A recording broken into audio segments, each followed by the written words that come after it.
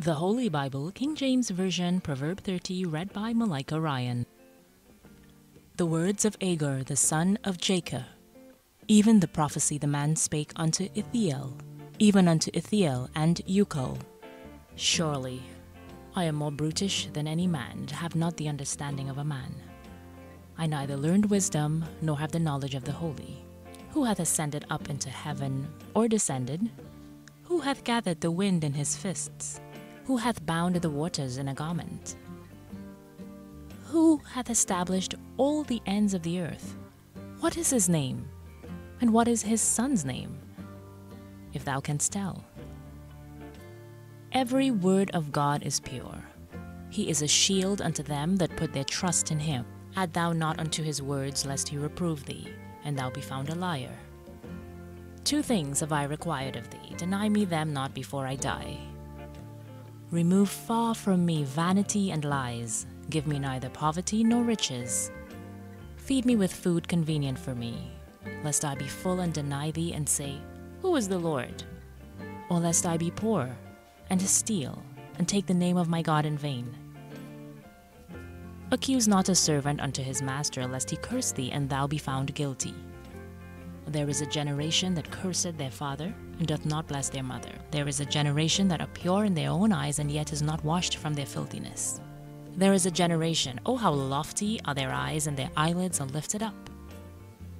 There is a generation whose teeth are as swords, and their jaw teeth as knives, to devour the poor from off the earth, and the needy from among men. The horse leech hath 2 daughters, crying, Give, give. There are 3 things that are never satisfied, yea, 4 things say not, It is enough. The grave and the barren womb, the earth that is not filled with water, and the fire that saith not, It is enough. The eye that mocketh at his father, and despiseth to obey his mother. The ravens of the valley shall pick it out, and the young eagles shall eat it.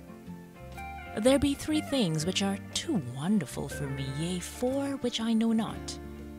The way of an eagle in the air, the way of a serpent upon a rock, the way of a ship in the midst of the sea, and the way of a man with a maid.